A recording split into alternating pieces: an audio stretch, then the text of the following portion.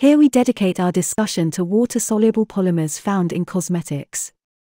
You can also find the term water-soluble polymers, or WSP, a commonly used abbreviation. These are organic substances, organic materials that have been used for decades for various applications, including cosmetics, industries such as paints, adhesives, detergents, and pharmaceuticals, which, unlike these particles, are defined by the European Commission as water-soluble microplastic. These water-soluble types are polyacrylamide, polyethylene imide, polyethylene glycol, polyvinyl pyrrolidone, and polyvinyl alcohol. So, these are the most typical synthetic polymers that do not meet the criteria for the definition of microplastics. However, their effects have not been studied to such an extent that we can say that they do not have any potential for adverse impact on the environment or our health. This is because minimal information on their concentrations is available, for example, regarding toxicity in the environment and related to the ecotoxicological studies. Therefore, some organizations think that these polymers are also being treated appropriately and are getting involved in this story, as they can also be important. One such organization that has included these water-soluble polymers in its research-oriented activities is the Plastic Soup Foundation, which has been running the Beat the Microbead campaign since 2012. In addition, they have been raising awareness through various promotional activities since 2012. Still, they have also made a list of all microplastic ingredients found in cosmetics and personal care products as part of their website.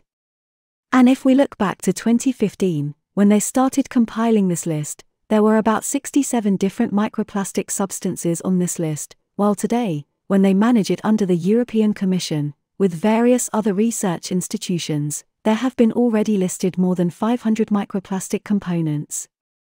Because there are a lot of such ingredients and because they also have different properties, the products were divided into 4 categories, namely the red category, orange, green and zero categories. Thus, they divided personal care products according to the type of polymer put on the red list, the polymers and products that comply with the definition of microplastics of the European Commission.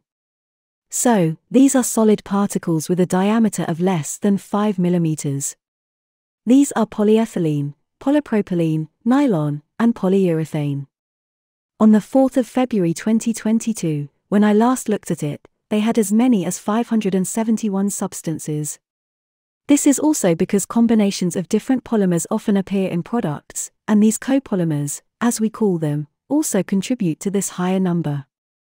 However, they also prepared an orange list, where they placed questionable synthetic polymers or microplastics. These are, for example, water-soluble, liquid polymers and some polymers without carbon. These include poloxamers, well-known polyethylene glycols, and polypropylene glycols, for which there are not enough studies to prove whether they can be put on the red list or maybe even on the green. Then on the green are all those products that do not contain microplastics. This category also includes the products produced by larger companies that do not guarantee that all their products are microplastic-free.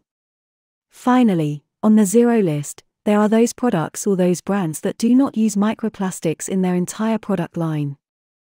Now maybe a few words about polyethylene glycol. You will encounter this kind of polymer material very often in your bathroom. Polyethylene glycol is a thick sticky liquid that consists of the most common form of plastic, polyethylene, in combination with glycol. If we look chemically, we know many types of polyethylene glycols, several derivatives with very diverse molecular weights. These molecular masses are then also written in numbers following the abbreviation. This information is always added. We also have polyethylene glycols in various combinations like PEG100 stearate. What is the advantage of this polymer? Why is it used in cosmetics? It mainly has appropriate chemical properties and allows for better product intake or absorption through the skin. This is also called the penetration-enhancing effect. The lower the molecular weight of these polyethylene glycols, the easier they pass through the skin. If we look at their cosmetics function, microplastics can again act as emollients, emulsifiers, moisturizers, surfactants, solvents, etc. They can also have several features. But what are the doubts or questions that arise with polyethylene glycols?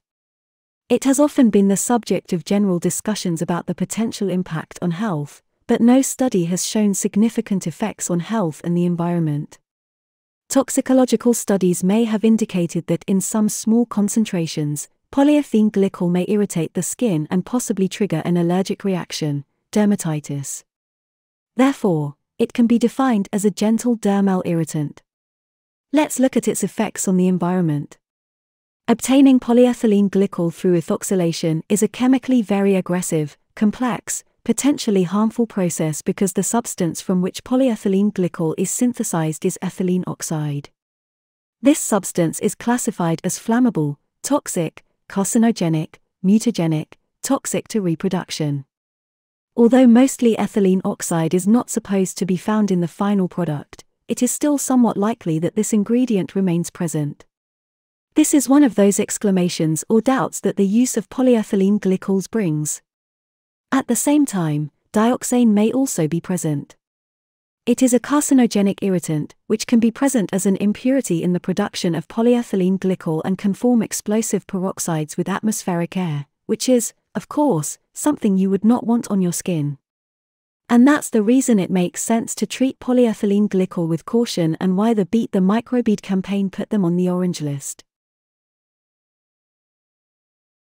Some time ago, my students and I made a simple overview of information.